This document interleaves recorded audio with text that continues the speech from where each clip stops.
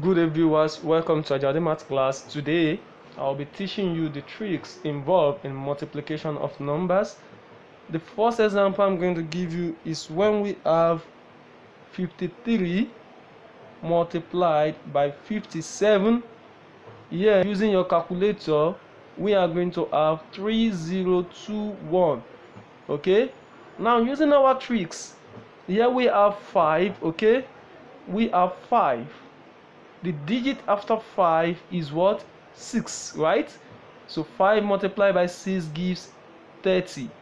Okay, and the digit after 5, here we have 3, here we have 7.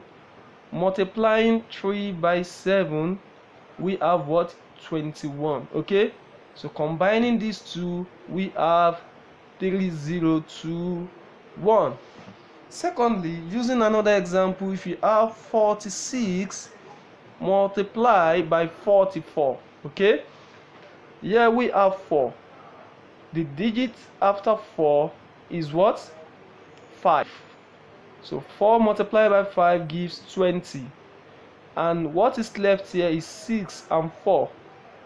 And this gives 6 times 4, which is what? 24. So 46 multiplied by 44 gives 2024. You can press your calculator to confirm this. Thirdly, I have 117 multiplied by 113. Okay, here we have 11. Okay, 11 multiplied by the number after 11 will automatically be what? 12. And 11 multiplied by 12 gives 132. So here we have 132.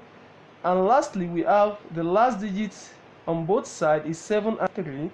7 multiplied by 3 gives 1.